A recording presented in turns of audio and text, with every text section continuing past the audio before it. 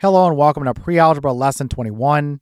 In this video, we're going to learn about multiplying and dividing integers. For the lesson objectives for today, we're going to learn how to multiply integers, and we're also going to learn how to divide integers. All right, so at this point in the course, we should know how to multiply whole numbers together. And we know that unless we have a factor of 0, if we multiply two whole numbers together, we're going to get a positive product. So I have here, we all know that the product of two positive numbers is positive, even if you've never thought about it. So we have that a positive times a positive will give us a positive. All right, so now let's build up to the rules where we're going to multiply with negative numbers. So first we have 4 times 3. So from the multiplication tables, we know the answer is 12. But going back to earlier in the course, we said that multiplication was a shortcut for repeated addition. So really I could write this as 3 plus 3 plus 3 plus 3. So I have 1, 2, 3, 4 of these guys. And so of course I could add 3 plus 3 is 6, 6 plus 3 is 9, 9 plus 3 is 12. So I get 12 either from this guy or from the multiplication tables and going with this guy. So we see that it's just a shortcut for repeated addition. Now what if I throw something in the mix like 4 times negative 3? Well, what does this mean? Again, if I follow this same thought process, well, it means that I have a repeated addition here where I have negative 3 plus negative 3 plus negative 3 plus negative 3 one more time. Well, we know how to add integers already, and basically we have a common sign, so we'll just put a negative right there, and then you could just add the absolute values. So 3 plus 3 plus 3 plus 3 is going to be 12. So the answer here becomes negative 12. Does this make sense? Just stop for a moment and think about it. Let's say that you are losing $3 a day at your business or whatever you're doing. So day 1, day 2, day 3, day 4, instead of adding those guys together, you could do a quick multiplication and say, okay, well, there's 4 days where I lost $3 each day. I would do 4 times 3 in my head and say that's 12, and then I would apply a negative to it because it's a loss. So that's basically what we're going to be doing when we multiply integers. Okay, we're going to think about the absolute values being multiplied, and then we're going to attach the sign that we need to. All right, now I want to show you something else because it's a little bit confusing when we go to negative 3 times 4. Okay, the way I like to show this is using my commutative property. So let me erase this real quick. We already know that 4 times 3 is equal to 3 times 4. So we can legally switch the order of the factors. If I think about 3 times 4, let me write that out. So 3 times 4, this is what? This is now going to be 4 plus 4 plus 4, which is also going to give me 12, right? So 4 plus 4 is 8, 8 plus 4 is 12. So if I get something like, let's say, negative 3 times 4, I can legally switch the order and say that this is 4 times negative 3, and I'm right back to this definition right here, which gives me negative 12. So we can see that a positive times a negative gives me a negative, and a negative times a positive gives me a negative. Let's go through the same thing with this guy right here. I'm just going to slide down a little bit. So we have 5 times 2. So let's start out with what we know. This is 2 plus 2 plus 2 plus 2 plus 2. So I have 1, 2, 3, 4, 5 of these guys. And so we know that 5 times 2 from the multiplication tables would be 10. But again, you could add 2 plus 2 is 4, plus 2 is 6, plus 2 is 8, plus 2 is 10. So we can also do 5 times negative 2 in a similar way. So this would be negative 2 plus negative 2 plus negative 2 plus negative 2 plus negative 2. And of course, this would be negative 10. Now, if I change the order, let's say I was given negative 2 times 5. Well, of course, I could just flip it back, right? So it's going to give me the same answer because of the commutative property of multiplication. So I can just legally say that this is the same as 5 times negative 2, which would give me this negative 10. And if you were presented with, let's say, negative 5 times 2, well, you could flip that around into 2 times negative 5. And you could say that this is equal to what? This is negative 5 plus negative 5, which would be negative 10 as well. Okay, so let's look at the sign rules here. So we saw that a positive times a negative or a negative times a positive is going to give us a negative. So that's pretty easy to understand. Where we start running into problems is where you get negative times negative, and we say that's a positive. All right, let's quickly think about this pattern to show that a negative times a negative is a positive. There's other ways you can show this, but I think this is the quickest way and the easiest way to think about it. So if you have 3 times negative 3, we say that's negative 9. So we know that already, that 3 times negative 3 can be written as negative 3 plus negative 3 plus another negative 3. And of course, that is negative 9. Now, looking at this pattern, as we decrease this factor on the left by 1, so in other words, now this is going to be a 2, what's going to happen is the product here is going to increase by 3. So this 2 times negative 3 is equal to now only negative 3 plus negative 3. And so this would give me a negative 6. So I've increased by 3. Now if I go to 1 times negative 3, I'm increasing by 3 again, right? So this is negative 3. And the pattern just continues. So now this goes to 0 and this goes to 0, so I'm increasing by 3. Let me actually get rid of this. And I'm just going to show this as this going plus 3, and this going plus 3, and this going plus 3. So when you get here to negative 1 times negative 3, again, this is just decreasing by 1. So from 0, if I subtract away 1, I'm at negative 1, and this is still increasing by 3, so plus 3. This goes down by 1, this increases by 3, so plus 3, and then plus 3. So negative 1 times negative 3, again, using this pattern, would be positive 3. Then negative 2 times negative 3, using this pattern, would be positive 6. And then negative 3 times negative 3, using this pattern, would be positive 9. All right, so once you have the sign rules down, you're ready to multiply integers. And basically, if you can multiply whole numbers, then you could just blow through these problems. The first thing is you want to determine the sign of the product. So if you have a positive times a positive or a negative times a negative, so if you have the same signs, your answer or your product will be positive. And then if you have different signs, so a negative times a positive or a positive times a negative, your answer will be negative. So you have a negative product in that situation. So once you figure out what the sign is, you just want to multiply the absolute values. So it's really, really quick. So let's come through here and just blow through some of these problems. You have a negative 2 times 7. Negative times positive is negative. Again, different signs. Then just multiply 2 times 7, that's 14. So the answer is negative 14. Here we have 4 times negative 4. So you have a positive times a negative, that's a negative. So different signs, negative product. Then 4 times 4, just multiply the absolute values, that's 16. So the answer is negative 16. Here we have negative 11 times 5. So you have a negative times a positive, that's a negative. And then 11 times 5, that's 55. So this is negative 55. Here we have negative 12 times negative 9. So a negative times a negative is a positive. So when you first start doing this, you can write out a plus symbol if you want. Of course, it's not necessary. So I'm just going to do it just for the sake of completeness here. Now, I want to do 12 times 9. Some of you are still learning how to multiply. So I'll do that as a vertical multiplication. So 9 times 2 is 18. 8 down, carry the 1. 9 times 1 is 9, plus 1 is 10. So this is 108. So this is positive 108. Of course, you can keep the plus sign out there if you want, or you can just write 108. But negative times negative is positive, and also positive times positive is positive. So if you have the same sign, negative and negative, then basically you're going to have a positive product. Okay, here we have negative 10 times negative 4. So we know this is a positive. Again, you can put a plus sign out there or leave it off. It's up to you. And then if we're multiplying 4 times 10, right, you're multiplying the absolute values there. Well, you just multiply 4 times 1, that's 4. And then just attach one trailing 0. So this would be positive 40. Then here, a negative times a negative, again, is a positive. And then you're doing 15 times 14. Let me do that over here. So 15 times 14. 4 times 5 is 20. 0 down, carry the 2. And then 4 times 1 is 4, plus 2 is 6. And then let me erase this. 1 times 15 is 15. But remember, you're starting in the tens place here, so you've got to move this over. So you're going to put a 5 here and a 1 here. And then let me just add this. So bring down the 0. 6 plus 5 is 11. 1 down, carry the 1. 1 plus 1 is 2. So this would be 210. This would be 210. All right, now let's talk about what happens if we multiply more than 2 integers. So this is just as easy.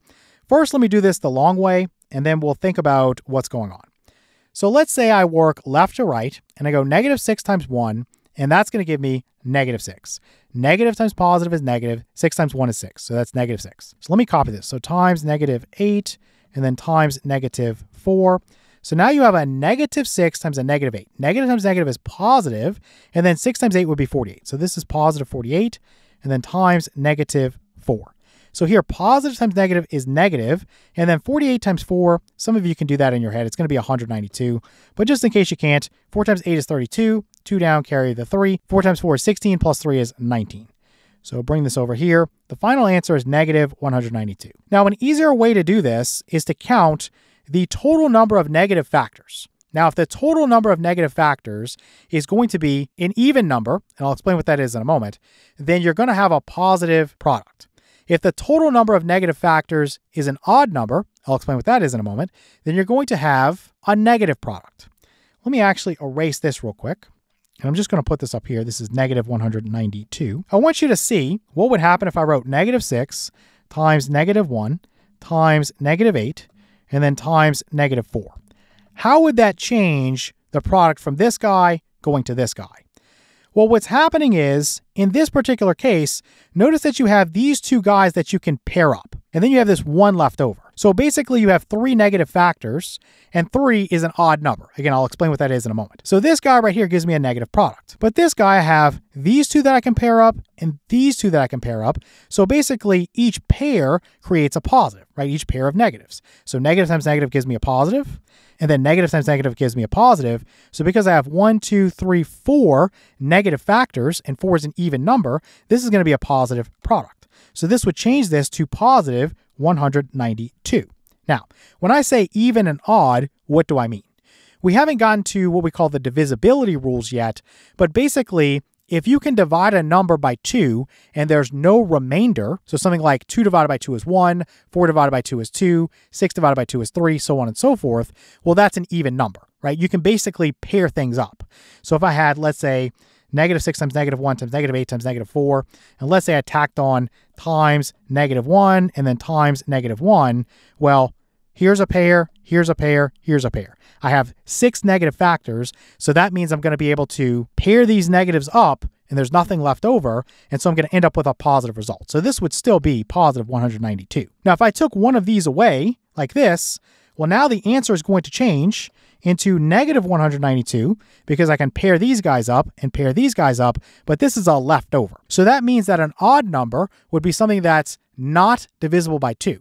So in this case, you have 1, 2, 3, 4, 5 of these guys. If I take that 5 and I divide it by 2, what's going to happen is I'm going to get 2 with a remainder of 1. So you have 1, 2, and then 1 left over. That 1 left over, or that remainder, is always going to give you a negative because I can't pair it with another one. If I go back to times negative 1, well, now I can pair it up. I have 6 of these guys. 6 divided by 2 would be 3, right? 1, 2, 3 of those guys. So this would give me a positive 192. Let's fly through this now. So we have negative 8 times 3 times negative 2 times 11. Okay, so I have 1, 2 negative factors. 2 is an even number. 2 divided by 2 is 1, no remainder. And so I know I'm going to have a positive product. So now I can just multiply absolute values. 8 times 3 is 24. 24 times 2 is 48. So I need to know what is 48 times 11 now. And so 1 times 48 is 48. And then this one, again, you've got to move down. 1 times 48 would be 48. And let's add here. So 8 comes down. 4 plus 8 is 12. 2 down, carry the 1. 1 plus 4 is 5. So let's drag that up there and say the final answer is 528. Okay, let's take a look at one more. So here we have negative 2 times 5 times negative 1 times 3 times negative 20 times negative 30. So this looks a lot worse than it is. First, again, I would count. I have 1, 2, 3, 4 negative factors. 4 is an even number, right? 4 divided by 2 is 2, no remainder. Again, you can always pair these guys up. So this guy and this guy, that's going to make a positive. And then this guy and this guy, that's going to make a positive. So if you have an even number of negative factors, you will get a positive result. So here I could just go through and multiply the absolute values. So 2 times 5 is 10. And then times 1 would still be 10. And then times 3 would be 30. Let me stop and write this out. So I have 30. And then forget about the signs here. We already know it's positive. Times 20, and then times 30. Okay, well, what I can do is use my trick for trailing zeros. 3 times 2 times 3. 3 times 2 is 6. 6 times 3 is 18. So this is 18. And then I have 1, 2, 3 zeros that I'm going to attach to the end. So 1, 2, 3. So the final answer here would be positive 18,000. All right, now let's move on and talk about dividing integers. So this is just as easy as multiplying integers. So the first thing is we want to determine the sign of the quotient. And then once we've done that, we just want to divide the absolute values. So the sign rules are pretty easy. So basically, if you're dividing integers and you have the same sign, you're going to get a positive quotient.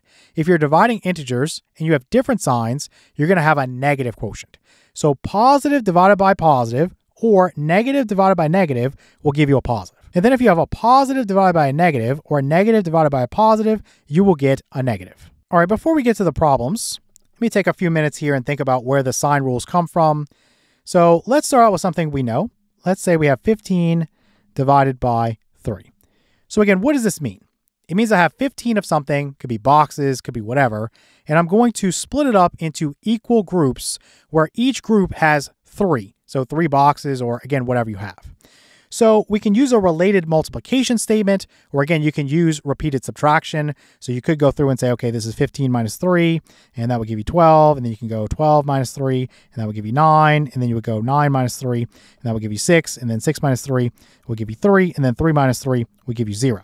So I did that 1, 2, 3, 4, 5 times. So the answer is 5. And of course, we already know that. So the answer here would be 5.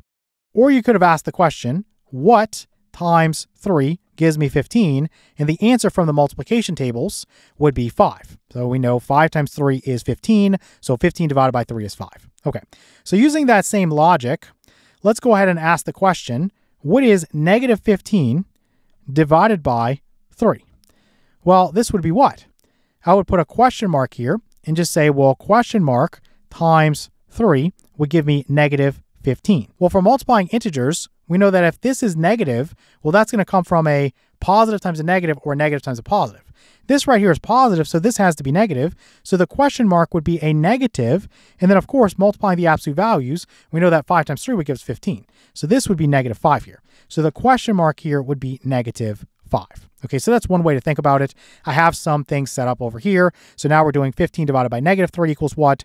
Well, again, what times negative 3 would be 15? Well, this right here would have to be a negative 5 now, because negative times negative would be positive. So negative 5 times negative 3 would be positive 15. So that means 15 divided by negative 3 would be negative 5. Now coming through here, negative 14 divided by negative 7 is what? Again, you could say what times negative 7 is equal to negative 14. So here you would want a positive, right? Because positive times negative is negative. So this would be a 2. 2 times negative 7 is negative 14. So negative 14 divided by negative 7 is positive 2. So here we have that a positive divided by a positive gives you a positive. You have a negative divided by a negative gives you a positive. So again, same signs, you get a positive quotient. Then you have a positive divided by a negative gives you a negative, and then a negative divided by a positive gives you a negative. So different signs, negative quotient. Okay, let's burn through some examples. So you have negative 50 divided by 5. So again, negative divided by positive is negative, and then 50 divided by 5 would be 10. So this is negative 10. Here you have negative 40 divided by 4. So negative divided by positive is negative. 40 divided by 4 is 10, so this is negative 10 as well. So then we have negative 200 divided by negative 10. So negative divided by negative is positive, and then 200 divided by 10 is 20. And then coming down here, you have negative 34 divided by negative 17. Negative divided by negative is positive. 34 divided by 17 is 2. Then we have 27 divided by negative 3. So positive divided by negative is negative. 27 divided by 3 is 9, so this is negative 9. And then for the last problem, we have 16 divided by negative 4. Positive divided by negative is negative. And then 16 divided by 4 is 4. So this is negative 4.